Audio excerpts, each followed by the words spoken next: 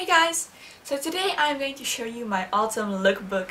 So I have 5 outfits that I want to share with you today that I think are very fitting for fall. So I have included information on where I got all the pieces.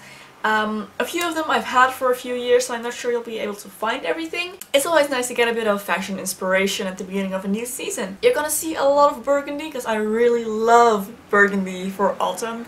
I think it's the best color for this season.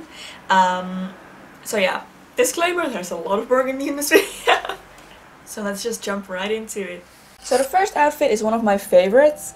Yeah, it has a lot of burgundy, as I said. I kind of like to combine this top with this jacket, even though it's a similar color. I think it does look good, because the tone is just slightly off.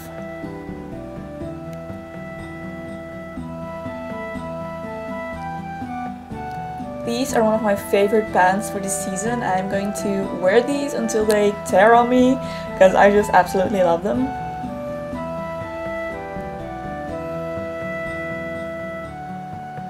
So the second look is kind of more of my outdoor look. I really like to wear hats. For some reason I just love hats. I think people should wear more hats. And I really love this coat as well. I've had it for a few years. And as you can see, I like ankle booties for autumn. Hats! So I have showed you this dress in my haul a while ago and I absolutely love it! Not just the color, but the cut and just everything about it. So I paired it with some high heels for a more kind of an evening look. And since it has a silver detail on the belt, I added some silver jewelry to it.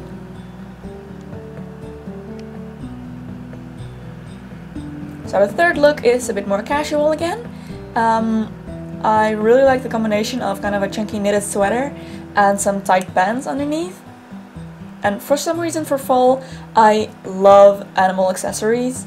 So with this look, I paired some shoes that combine black and brown, and same thing in the bag that has this little stag on the front and my owl bracelet. So the next outfit is a bit more of a professional outfit, but I again think it looks very nice, and here I am again with the animal accessories. Yeah, I choose some patterned tights to add some structure into the outfit.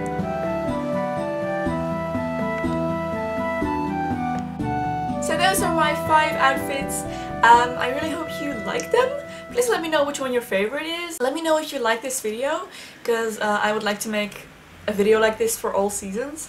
So please let me know if you would enjoy that. The next video that's going to be up will be another Halloween tutorial, and this time I'm going to teach you some Welsh mythology.